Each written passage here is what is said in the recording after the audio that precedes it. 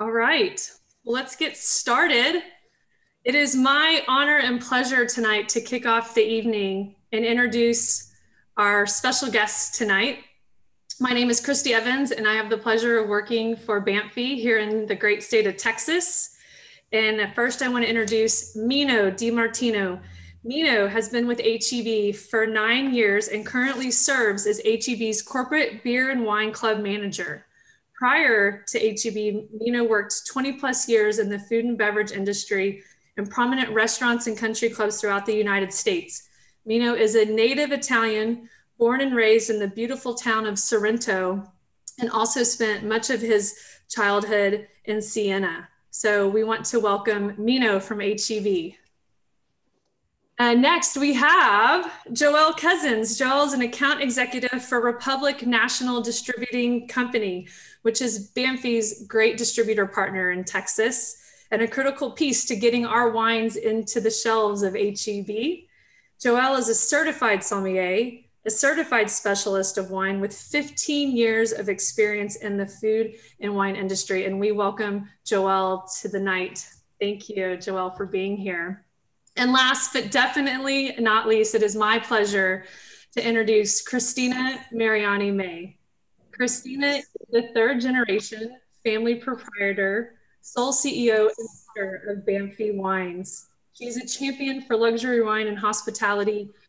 She's brave, motivating, strategic, empowering, and I'm just so thankful to be on the team with her. She was recently selected as Luxury Daily's Women to Watch in 2021.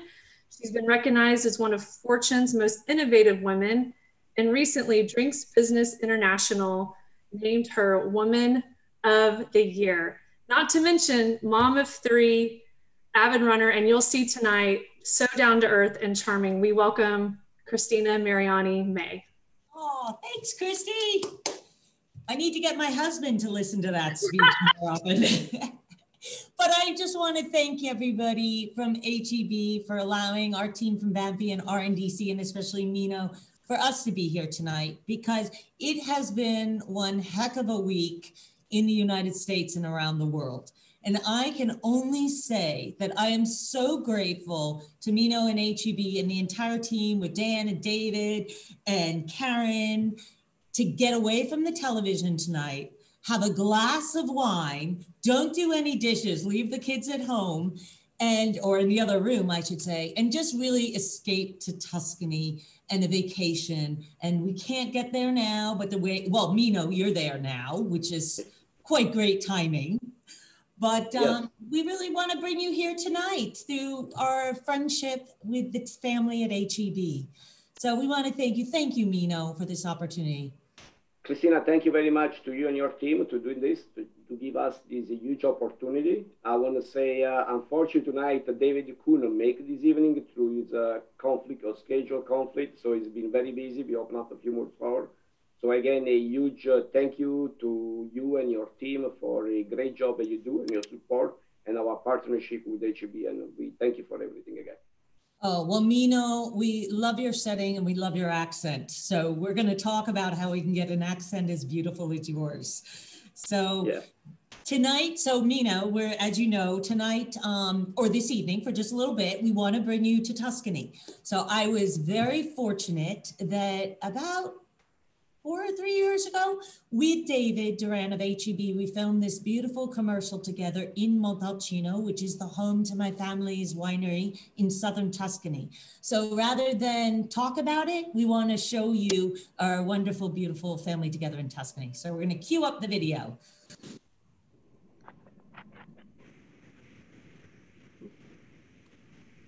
In Italia, great wine is called Vino Buono.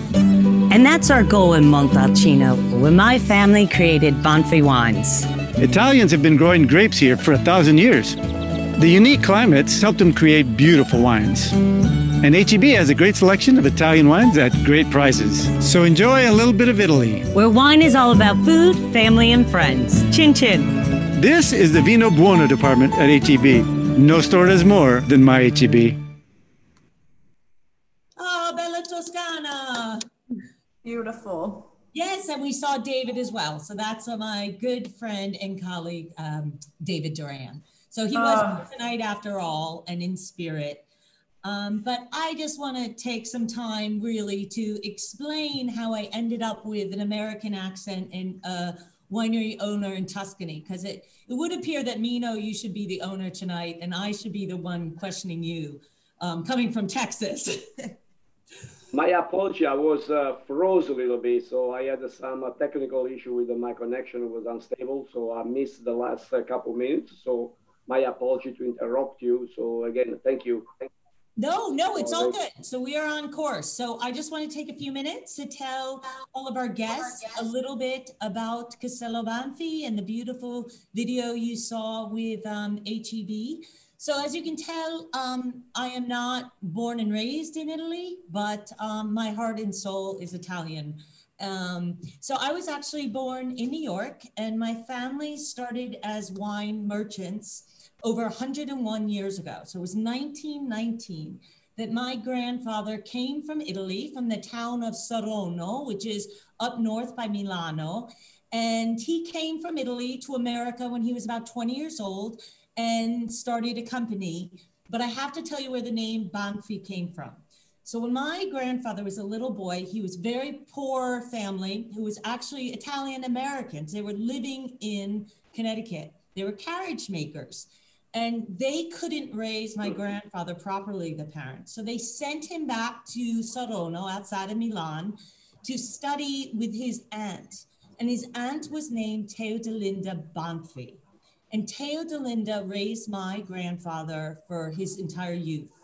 And she was an amazing woman in the history of the Vatican and the Catholic Church. Because at the time, she was head of the household for the Archbishop of Milan, who then was elected in the early 1900s to become Pope Pius XI.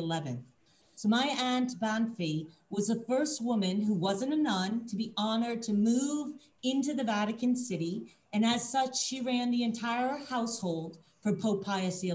So she was in charge of picking out his robe every day. And I'd always say, well, that's not a tough choice. Is it red or is it white? She did it every day. And she taught my grandfather everything about great food, culture, hospitality, wine.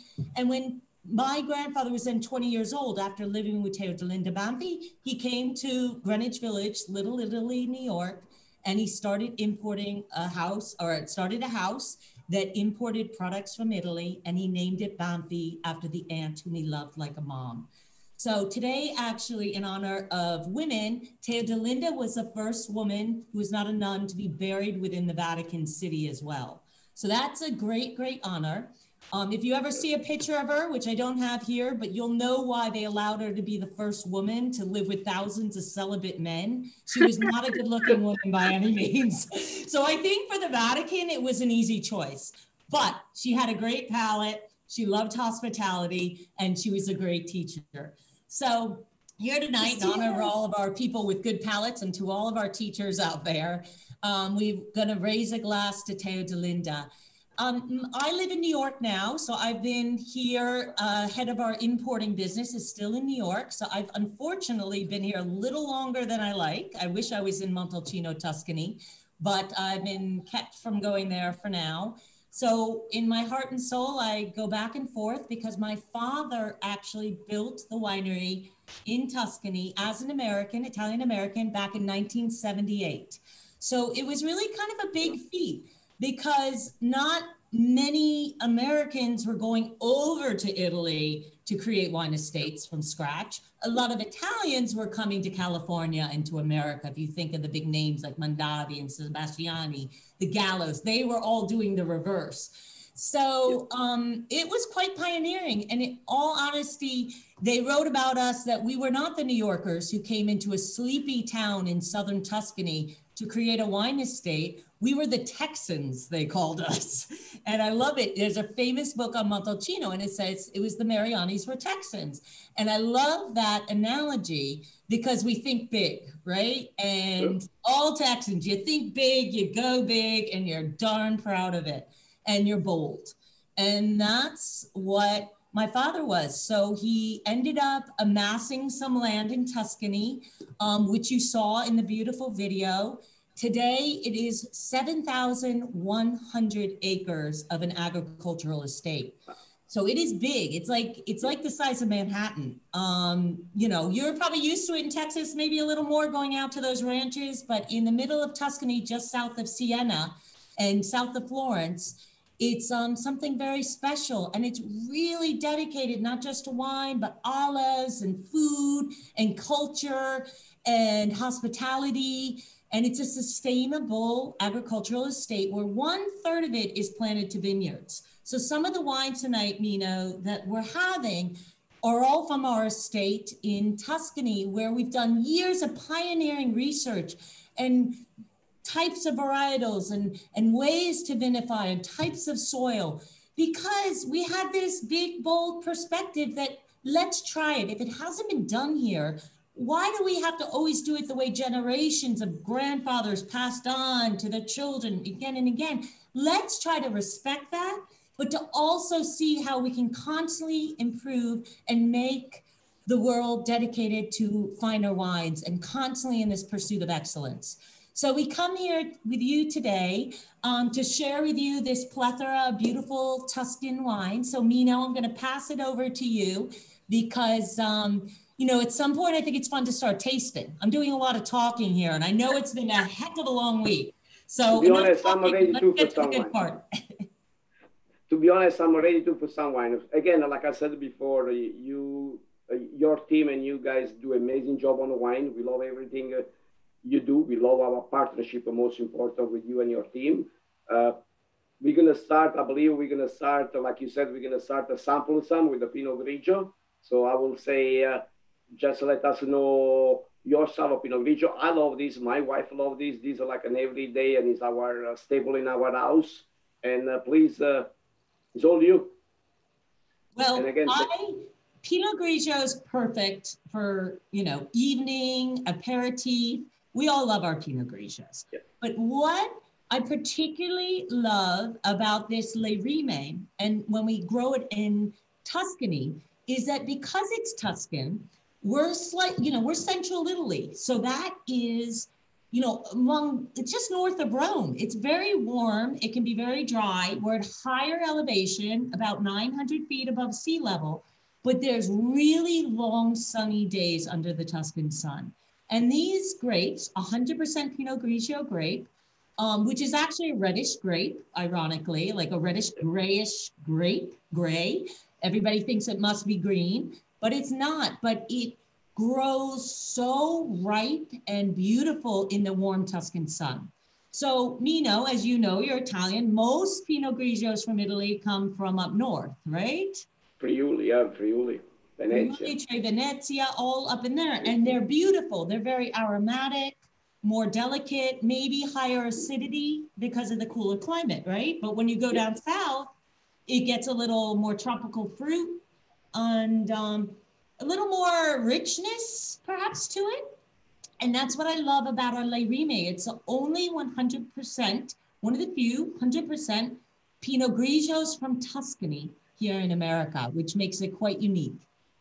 Christina, I think this is so cool because it speaks to what you were saying before about how your family is such innovators and not wanting to just do the status quo, and to have exactly what you just described, Pinot Grigio 100% from Tuscany is just beautiful. It's so peachy to me. Like, it's got this beautiful ripe peach and pear note, and wonderful with food too. I mean, this is extremely versatile. I think a lemon butter sauce pasta with capers, something like that, but also, you know, even your antipasta dishes as well, and cheeses and things like that. But I think the expression is really, really cool, and it totally speaks to everything you described about your wonderful family history. Well, this is such a friendly one. You can pair really, like I said before, my wife and I will love this one. We have an afternoon on the weekend. It's such easy. You can pair with anything, and it's a great value for our customer, for every one of us. Right, I love it, slightly chilled. Okay, so I'm going to have a little fun here because now I'm getting hungry, because we always say in Italy, wine has to be paired with food, right? Otherwise, it's like combat conditions. You're going into war and you're not fully armored. You can only do it with food. So I was lucky enough to get some HEB snacks. The rest of you don't have this. So amazing. I would pair it with, this is the pita chips, but I would pair this with like a hummus and pitas. Like, I love to have this when I watch the evening news. You know, I come home from a long day of work. I have a glass of Pinot Grigio that's chilled. It's mandatory when you have children at home, especially. And I love to have it with like snacking, salty. So I always get it like some type of salty snack around. And the richness cuts through the saltiness, I think, of the Le Rime and the Pinot Grigio. But that perfect chill makes it really appealing. That's so nice, Christina. Right? And Joelle, as you were saying, just a little bit of education about Pinot Grigio in Tuscany. In 1978, when we built Castello Banfi, the name of the winery, Pinot Grigio had actually never officially been grown in Tuscany. So it was not recognized as a Tuscan varietal. So when you grew the grape of the Pinot Grigio, which is Pinot Gris when you go up north of Italy, or if you're in Oregon, it's Pinot Gris, but it's the same grape. So when it was grown in Tuscany, they had to call it a table wine. It was a vino da tavola, because there was no official Italian designation for a Pinot Grigio from Tuscany. So at Banfi, because we wanted to just see what could be done, we had a lot of virgin soil that had never been planted to vines. We said, well, let's try some Pinot Grigio. And they said, well, you can, but you can't call it Pinot Grigio. And we said, well, let us try. And they said, the Italian wine law, the government, said, okay, try it. And if after 3 vintages, it has the characteristics of a Pinot Grigio, you may label it as such. So after 2 vintages, we showed wonderful proof with the Le Rime and another wine we have called San Angelo, which we make. But we proved that Pinot Grigio can actually have a beautiful home under the Tuscan sun. And so we were among the first, and we still are. So it's kind of exciting. You don't know what you're going to get, and the climate is constantly changing, evolving. You know, it's never the same. That's the interesting thing about agriculture. It keeps you on your toes. I love that you did this, because this wine is absolutely beautiful and so enjoyable to start our tasting. I do want to encourage everybody on the call to please enter questions into the chat. We can answer any and all questions. We have the expert here herself, so now's the time, and don't be shy. So I did want to make that note as we move into our next wine, which is the Centine Red Blend, Winemaker's Red. Christina, I love this wine, and it's very, very Tuscan, very juicy, drinkable. Please tell us more. Well, first, if you look at the label, a lot of people, I don't know if it's showing backwards there, but a lot of people mispronounce the name. So I love the way, Joelle, you say it, but I kind of have to ask the authentic Italian Mino. Yes. How do you say this name? I call it Centine. Oh, that's with the accent, with the Italian accent. It's about Centine. Centine. So see how he puts the emphasis on the ch. The CA is a ch. And T. Yes. You know, we'd say centine, a lot of people say. And then you go, no, in Italian, it's centine. So we like to say Centine for every day, and it's a good way to remember it, because Centine is a Tuscan IGT, so a wine of the region of Tuscany, and it's a blend of Cabernet Sauvignon, Sangiovese, and Merlot, 3 of my favorite grape varieties. And what I love about blending these wines together is that you get a beautiful kind of, let me get with glass, but a nice roundness and softness to the wine and fruitiness, but at the same time, what you're going to see is a nice structure, because it's still the Sangiovese of Tuscany, which is a very strong, energized red wine. And that's why I love this wine, Joelle and Mino, for kind of everyday, very versatile, again, you know, open it up and just to enjoy. And this is our winemaker selection. And the vintage is 2017, which actually rated 90 points by Wine Spectator. So for the price point, this constantly gets like a best buy, best value. It's hard to beat for 90 points. Can you elaborate a little bit on the vintage on the 17? You know, I know we have some 13 and 15, some of the best vintage in Italy. What 17 looks like on your eye? 17 was an outstanding. We rate a lot of our vintages on 5 stars. So we will say that it was a 5 out of 5 star. So we had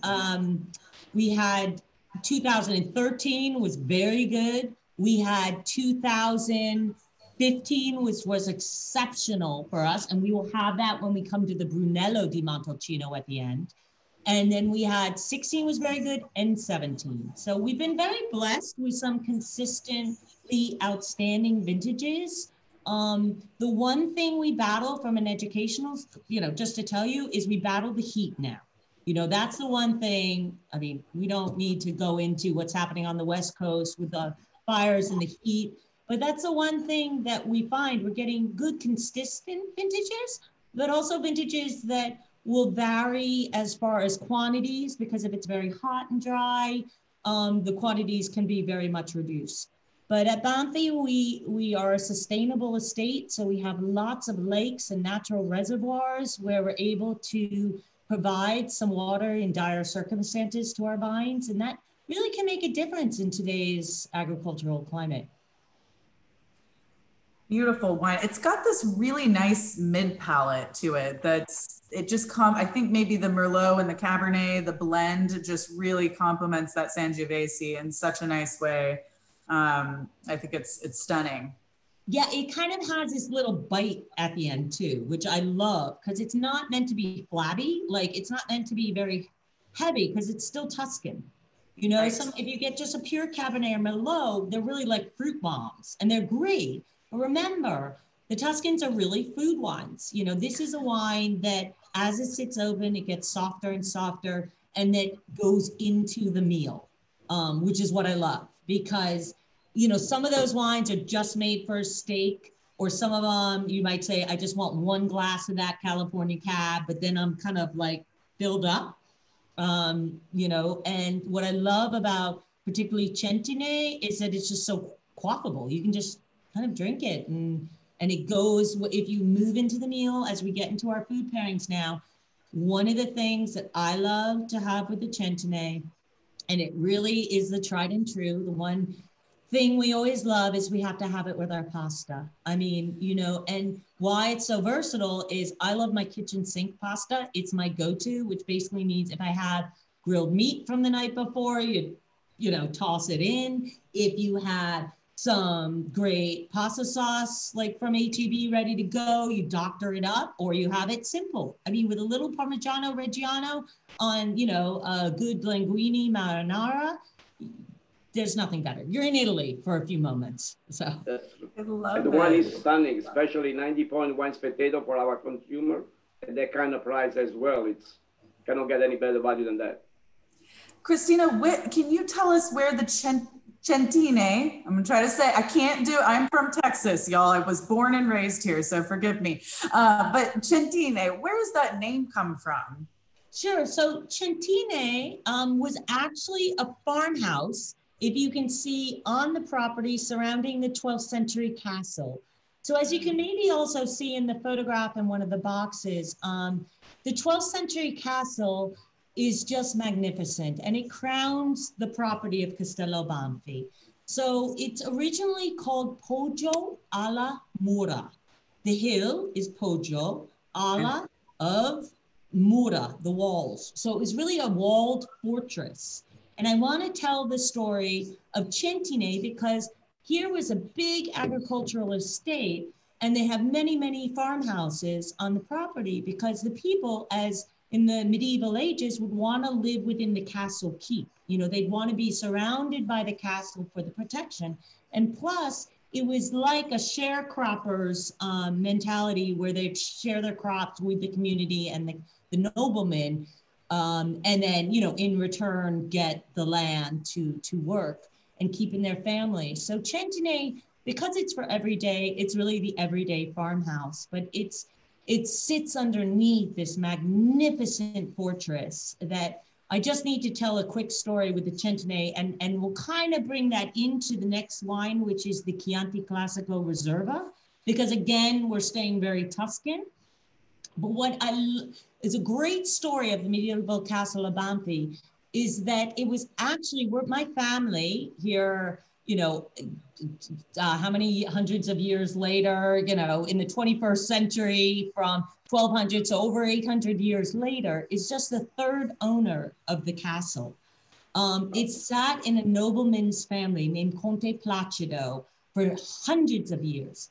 And Conte Placido actually was awarded the castle for his bravery in the battles where Siena, Mino, coming from Siena, was fighting with Florence. And Siena and Florence were constantly embattled over territory. And Montalcino is a tiny little hillside village, which today is known for its wines, but in the medieval ages was just another center among the vast land. And they would fight over Montalcino. And Montalcino was the neutral territory. It was like the Switzerland of Italy. So it would go back between the province of Siena back to Florence, Siena, Florence. And finally, Conte Placido won the battles. It fell into the hands of the Sienese of Siena, so Montalcino, and the castle was given to Conte Placido to live in for generations. So the area of Montalcino where we are is now in the province of Siena, which is beautiful history. Because, you know, a lot of this land is protected. Nino, you know, it's protected for generations so that it can't change. And that's really what makes Tuscany so magnificent, I think. Yes. I've been transported from wine to your beautiful story to Mina's. Sorry, I'm talking a lot. I think the wine is making me more verbose. This is wonderful. Thank you for that. Yeah, thank you for the story. I'm sorry, my connection is very unstable. At times I get kicked out, but I hope, yeah, the wine is fabulous. And Siena, for people that never been in Siena, Siena is probably the most beautiful city in Italy. It's just gorgeous. Montalcino, it's just stunning. Just amazing. So much history there. It's so cool to hear the history and how that ties in with the Banfi family and your estate properties, and just wow, so wonderful. So I think we should move into the next wine. The Chianti Classico Reserva. To me, this wine always comes out in the fall. I mean, I'll drink it all year round, but it just reminds me of fall, the aromatics of the spice notes and the red fruits. And it's very nostalgic for me. And that might just be because maybe I first drank Chianti in the fall. I don't know. But when I opened it today, I was just like, oh, this is the perfect time of year for this wine. Please tell us more. Yeah, I think it is, because as you said, like the spice and the dark kind of plum and cherry wood fruit, I think reminds me of like a brick oven, you know, a fireplace outside. Totally. Absolutely. A little bit of earthiness kind of comes through, like, right? A little bit of mushroomy earthiness, which reminds us of fall and the foliage. It really does. Yeah, almost like a tomato leaf kind of earthiness to the wine. And yes, in Texas, we sit around the fire all year round. You know, it's never really too cold to be outside. And so that is exactly where it takes me, is just do a little nighttime fire, either before dinner or after dinner. It doesn't matter with this wine. I think you can enjoy it with or without food, which is so delightful. It's true. And I think this wine gets better as it, you know, kind of ages too, in the glass. What do you think, Mino? Can you? I love the wine. I like, this one is very balanced. I like the finish. I like the earthiness. It's a mouthfeel is amazing. The long finish. When I want to be honest, I'm a big chicken cacciatore fan, or village scallopine with a little prosciutto on top. So this one will just play stunning. I'm a huge villa lover, and I like to do mine with the prosciutto, a chunk of butter on the pans, and this will just perfect to get you the little earthiness, just what you say, very round, good finish, great balance. I love this one. Besides, I love all of your wine. That's not the point. And when I just want but I want to be honest, I'm a huge fan as well of Manchego cheese.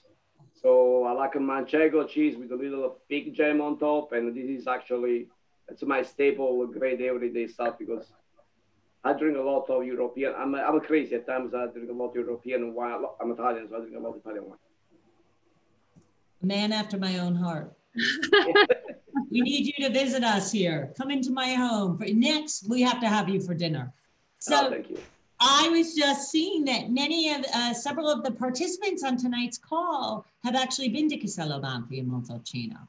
So this is more of a reunion for those of us, those who have visited, which I'm so glad. And for those who haven't had the chance, please promise me you'll put it on your bucket list when this whole, for lack of a better word, crap ends. I could use some more words, but that's actually, we have the last line. But when this all ends, I just hope people will come visit us because it's truly a magical place and it's so special and it's so peaceful. And I always like to say that the wines, for some reason, people will say, oh, I had your wine in Italy and it was so magnificent. And I came back and I bought in the States and I still love it, but it tastes different. And I said, well, did you notice when you were having the wine, and you were sitting out on the balcony of your Tuscan hotel and looking at the cypress trees and the rolling hills, did you look over at your significant other and think, oh my gosh, they're really hot? I forgot after all these years together.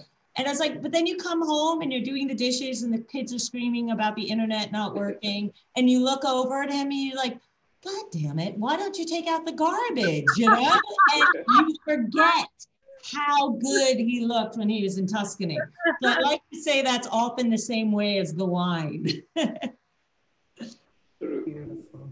Salute. Salute. So something kind of fun when we tell stories too about, Joel, I don't know, but about the Gallonero, which is something that appears on a seal of many, many wines from the Chianti Classico region. So the Chianti Classico region, where this Reserva comes from, is actually just south of Florence, north of Siena. There we go. Thank you. And there, so it's a black rooster. And that is the seal now and the emblem of the Chianti Classico group, consortium. So why, right? So first a little bit about Chianti and then why the Gallo Nero, the black rooster. But Chianti is predominantly Sangiovese grape. So the same grape we had in Centine, except it has to be 85% Sangiovese. So there's a minimum amount and then it can be blended with some other grapes. Very often in ours, we have a little bit of Cabernet Sauvignon and a little bit of Canaiolo Nero, which is a nice, dark, rich red grape. In the olden days, I should say decades ago, they used to use white wines to blend with the Sangiovese grape. And it made a much, you can imagine, take a little of the Rime, add it with the Chianti Classico, and you don't get as beautiful a wine. When they started blending more of a rich grape like Cabernet, it started making wines with really an international appeal. And that's when Chiantis started growing around the world. But the history of the Classico region, which is a very kind of small region of Chianti in a greater region of Chianti. So the Classico is just one territorial part of it, has the Gallo Nero, because again, in the medieval ages, about in the 1200s, Siena and Florence were again in battle. And this time it was over the territory, not just of Montalcino, but go north of Montalcino, the territory of Chianti Classico. So when legend has it, how they would determine which province the Chianti Classico region would fall under, they had a knight from Florence and one from Siena rise at dawn at the first crow of the rooster, or what is it, crow? Yeah, crow of the rooster, howl of the rooster. That works. Yeah, crow. They would leave their posts in their towns and they would ride as far as they could go. And as far, whoever made it farther, that's where the boundary of their territory would end. So you can imagine who got farther. And that was Florence, because Florence is now in the, holds the province of Chianti Classico. And how? Well, they had to pick their rooster, which would be their morning wake-up call of when they could start their ride. So Siena had a white rooster. And the night before, they fed it a lot of good food and gnocchi and pasta, and they celebrated this beautiful, fluffy white rooster. And what did the white rooster do the night before but fell into a sound sleep? And he didn't wake up with dawn, and he slept through his wake-up call. So the Sienese rider had a late start. In Florence, they took the Gallo Nero, the black rooster. And instead of giving him a cushy night in a posh hotel, they didn't feed him, gave him a noisy room to be in and sleep deprived him. So that rooster never quite slept. And before the dawn came, it started crowing. So the Florentines could leave bright and early and get a head start because their rooster crowed. And they left before the crack of dawn and they got much farther into Chianti Classico. So today, the Gallo Nero is celebrated for the Florentines who have the region of Chianti Classico. So I love the Italians with their stories. Mino, you have to say, there's nobody like it.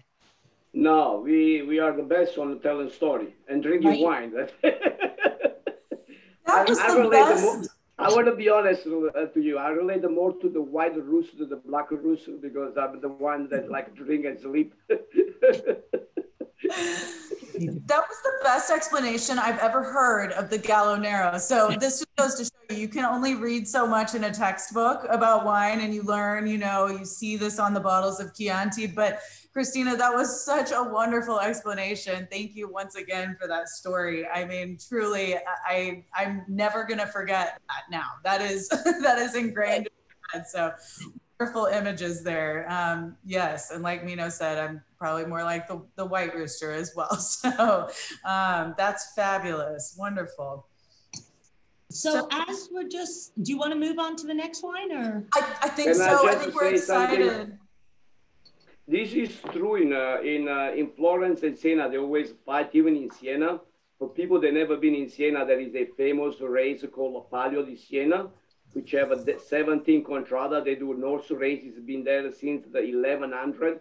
It's one of the craziest things I ever see in my life in the years of living there, where husband and wife, they fight all the time. If they are for different contrada, they don't even talk to each other. It's one of the craziest things I ever think, and it's been there for century. And that's after that, they all, after the race is over, they do one in July 2nd, and because it's a Santa Caterina, which is the patron of Siena, and the one in August, and it's like one of the craziest things I've seen in life.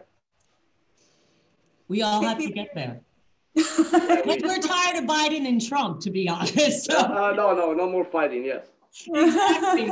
We don't want fighting in our household with different parties, right? We just want peace, love, and wine. Yes. So Christina, your family is obviously the pioneers of this region, but Brunello specifically, right, which is our next wine. So, I know you mentioned the 2015 vintage was just 5 out of 5. I couldn't agree more. Tell us more about what we need to know about Brunello, what Banfi does with this beautiful wine. Well, there's a lot to talk about when it comes to Brunello. I'm going to keep it short and sweet. But if you're into wine, this is a wine that you can study and research and has so many layers. So let me just go into the basics of what makes a Brunello. So Brunello di Montalcino has to be made within the district of Montalcino, which is quite small. It's like the Chianti Classico. And within that district, the wine has to be 100% Sangiovese. So where the Chianti can be 85%, Brunello has to be pure Sangiovese. And it has to be aged for 4 years of a minimum, with 2 of those in wood at a minimum. So there's very strict guidelines on how the wines have to be made in order to qualify it as a Brunello di Montalcino. So I just want to go into a little bit about the territory and why Brunello is really known as one of the great red wines in Tuscany, in Italy, really today, or around the world. And what makes it special is that it is pure. And Sangiovese as a grape is a very finicky, difficult grape to grow and vinify, in the sense that it is finicky. It quickly mutates to its soil, it quickly mutates to its microclimate, and it can change very steadily in the bottle. That's also what makes it so special. Think of it like people often compare Sangiovese to Pinot Noir. If you like Pinot Noir, it's something so unique, but it is so different if it comes from Burgundy versus Oregon versus California versus Tuscany. A Pinot Noir tastes totally different. And the same thing with Sangiovese. So if you taste it from Chianti, it will taste different from Brunello's. If you taste it from different regions within Montalcino of just different subzones, it can taste very different as well. So at Castello Banfi, we're in the southern corner of the district of Montalcino. So because we're south facing, we get a lot of sun, a lot of warmth, long growing days. So we get Sangiovese that can be quite ripe and full and rich. But it still has this backbone of acidity, astringency, and energy. Shame on me, I still have the cork in it. So what I love is when we first came to Montalcino with Castello Banfi, there was about 10 producers of wine in the region. So it was 1978. Brunello had been founded by Biondi Santi, which is a very old historic producer, and he founded the wine Brunello from Sangiovese. But after he founded it, the town produced very little of it beside for Biondi Santi. And it wasn't until a lot of work started to be done that you started to see more and more Brunellos start to get produced. So today, Biondi Santi is still one of the most beautiful historic wines of the region. But what's exciting about Montalcino today is that when we first got there was 10 producers. Today, there's over 260. And when you get that, you get a whole range of just wines that can be pioneering and an effort made. And we were one of the first, I'm proud to say, as Italian Americans to come in and really research and develop the Sangiovese for Brunellos as we know them today. So we took on a research project that was over 30 years it took us to find the best clones of Sangiovese to make a Brunello that was more luscious and ripe and ready to drink today, that didn't have to be aged for many, many years. And we're very proud. One last thing I'll say about our own estate, but we actually founded at Castello Banfi, we founded 15 clones of Sangiovese, and we actually registered those with the Italian government. So we're the only single producer in Italy to register our clonal work with the Italian government. So today there are 45 nationally registered clones of Sangiovese. 15 of those were founded by Banfi. And what we want to say is we want everybody to share in this research, understand how Brunellos can be made. It's your choice as a vintner how to make it, but if you have the knowledge, you have the power. And if you have the knowledge and we share it, everybody can make a better wine in the territory, and then the entire territory will rise up and everybody will rise with that tide. So we're very proud that today Montalcino has gone through a renaissance, and to me, it is one of the most special wines from around the world is the Brunello. It's a gorgeous wine. Can you elaborate a little bit about the name of Brunello? What does Brunello mean on for people don't understand the Brunello words?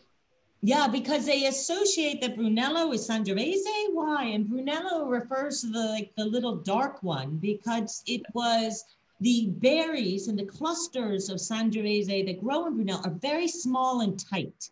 So there's a lot of skin to pulp ratio on the grapes. So because of that, you also get a lot of dark color and you get a lot of tannic structure.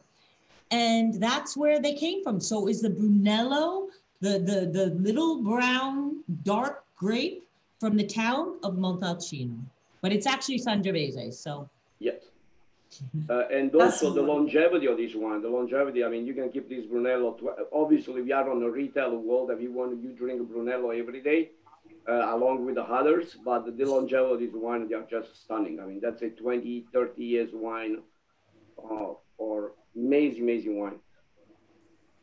I love the structure of it too, you know, where it is so powerful and bold and ageable, but like you said, it is approachable, and you can absolutely drink this wine now.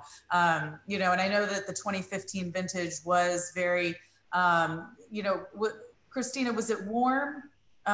Was it, what was it that made it so powerful? Very warm throughout the entire summer, which is becoming quite typical in Tuscany. But right before the end, in September, it started cooling down. We got just a little bit of rain to like make the vines not suffer, but not an overwhelming amount. So we got that ripeness during the summer, and then it started cooling the grape, bringing the alcohol levels down, and then the harvest. It was actually one of the best vintages we've ever had. And you can tell. I say this, I think the 2015 by far is one of the best Brunellos we've ever made. It is so ready now, when normally Brunellos took a long time, as Mino was saying. You can drink this now, but if you get a case at HEB and then have a bottle every 6 months, come back and taste again, you will see what great Italian wine really, how it really lives. And it tells its own story over time. And that's what makes Italian wines and beautiful red wines so very special. I love that. And, you know, Christina, we have had a couple of questions about the 2020 vintage. Can you speak to that and how it's been going this year in Montalcino? Yes. So the 2020 vintage is a vintage that will always be remembered in many, many ways. Unfortunately, not for always the exceptional wine, but more for the conditions in which it was harvested. So 2020 throughout Italy was actually quite good. I wouldn't call it exceptional, but I would call it very good. Mother Nature has a way of working on us, and the quantities were down about 20%, which is maybe not a bad thing during a global pandemic, because there is a lot of wine out there, especially when you walk through your HEB shops. The selection you have is magnificent, and the prices you offer, Mino. So the 2020 was very, very good. It was warm. We did get some rain, but it stayed very warm throughout the rest of the season. Fortunately, at Castello Banfi and throughout Italy, we were able to get a bit of the harvest in, even though it was under pandemic conditions, you know, mass. So fortunately, in vineyards, you could do a lot of social distancing. It's when you come down to the winery, it gets a little more challenging. So. Wonderful. Thank you for that. And I'm going to definitely be enjoying this wine with a number of different cuisines. Mino, what would you pair Brunello with? What's traditional? Well, you know, like I said, we have a Fiorentina. That's a classic pairing for Brunello. Fiorentina is like a huge T-bone steak. When you go in Italy, minimum cut is around 3 pounds, 3.5 pounds. Is you to share with the two, and it's a big wine, it's amazing wine, deserves something amazing. So yeah, Fiorentina is the classic dish that we pair, but along, again, like Christina said, this one is stunning, especially. I mean, I love Brunello, so I'm very partial on those stuff. So yeah, but Fiorentina is the classic dish, or peachy, for people that have been in Tuscany before, the peachy alla Fiorentina, which is the peachy with it's a kind of pasta, homemade pasta with I know some people over here like a wild game, like a rabbit, because it's a little more, and it's like like bolognese style, but made of rabbit. It's very elegant, and it's just delicious because the peachy the peachy pasta can be a little heavier. It's a normal made pasta, and it's just perfect. Yeah, the pinchi Mino, right? They make it by rolling it out by hand. So it's like a spaghetti, a thick spaghetti, but they roll it out so it points at the end. It's very dense and it can really absorb the sauce. So I would love the Brunello if you're going to make a sauce with like a pappardelle or fettuccine, like the thicker rigatoni, the heavier pastas, it can really absorb a lot of flavor. Yes.